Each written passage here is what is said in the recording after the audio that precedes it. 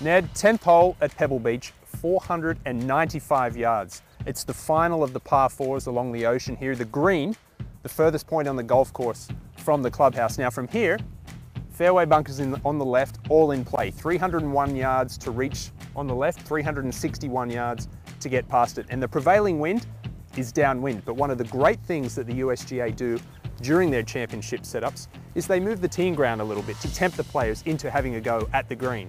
It's 150-ish yards short. You can see it just in the distance there. It's a new teeing ground to the right of the 9th green. It's the first time it's ever being used in a United States Golf Association championship. I think we should go hit a shot. Well, you and I love this tee box because it challenges the players, especially in match play. It's very situational. If you're up, maybe you play conservatively. If you're down, maybe you fire a pill straight at the green. It's an incredible spiritual looking place here. The beach, Carmel Beach, just down the right side. Dogs and people, and you can have little fires there at night. It's nice, it's a good hang. People sleeping, people walking and running. We are going to try to drive the green. Hopefully we hit it, but if we don't, you and a lot can go wrong. Well, it certainly can, and you did reference the fact that the teeing ground is almost a 150-yard difference, and the prevailing wind behind us, they do tempt you into going for the green, but it's the visual aspect as well. What do you see up there? You don't see the green, you see the ocean, and it's not out of bounds. You can play it from down there. I also see your house just tucked behind the 10th. Nice little boat. I'm going to give Ewan the yellow ball because I know he likes to spray it, and white sand, hard to find a white ball. I'll go first. It's roughly, Ewan, 330-ish to the center of the green, and we're thinking what, to the front? 315. 315. Don't worry about this girl jogging down here on the ocean. Little girl, okay? You just look at the green down there. Here we go. I'm taking it at the 11th tee box. Just a nice little fade. Oh, that might get there. That might get there. It's on a perfect line, just drifting left to right.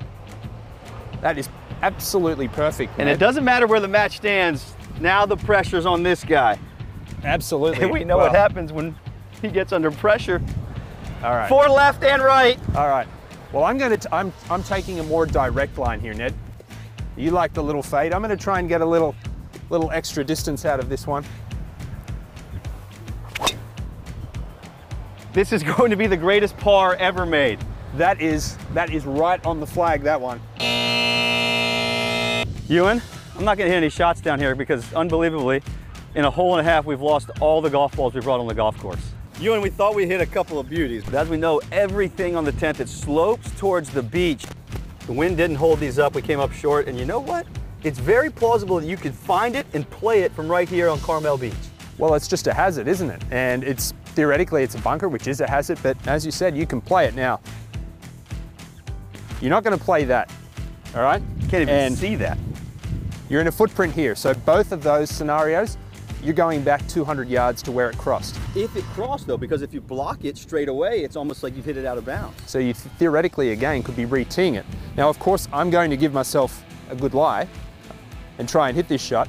And we don't have any spectators down here right now, but again, it's plausible that you could have a couple of dogs running around, 100 people on the beach, a little gallery watching you hit the shot. So it's pretty nerve-wracking, not just the shot. And what do they say about a long bunker shot? Now I've got 60, 65 yards uphill.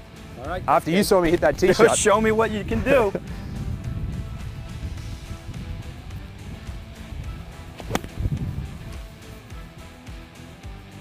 Oh. It was good, but it didn't quite make it. I think we could be in for a long ride. Hey, by the way, good match. That was 10 and 8 now. You're down.